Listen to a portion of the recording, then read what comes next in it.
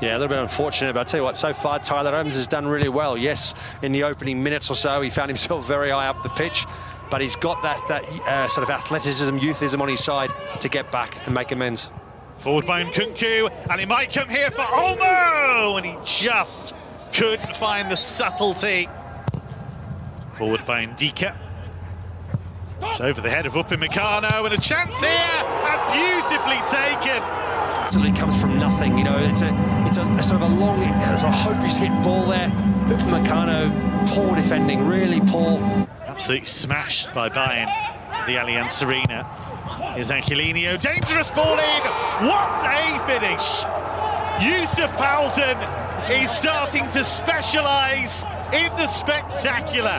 You can see what he's looking for. Poulsen was the first one to react. It's just absolutely superb finish. Hinteregger goes with his head. I don't know quite why he's diving with his head for there, trying to defend.